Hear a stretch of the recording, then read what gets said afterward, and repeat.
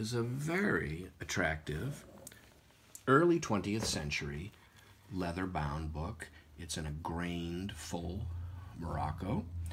What's nice is all the edges are gilt, and if we open it up, we'll see these beautiful decorative, ornamental gilt inner dentelles with marbled end papers.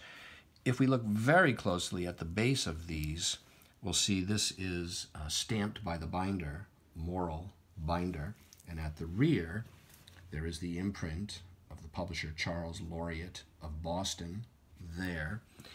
There is a little tiny bit of small chipping right at the head of the spine.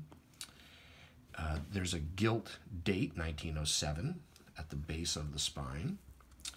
And when we open it up, we do see 1907 with an engraved title page.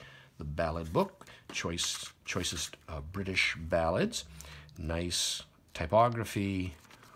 The book is clean, tight, and sound on the inside, well preserved.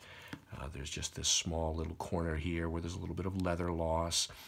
Leather bindings like this, if they're not cared for very carefully, can quickly and easily start to dry out, and so often you'll see leather-bound books of this era in far worse condition than this.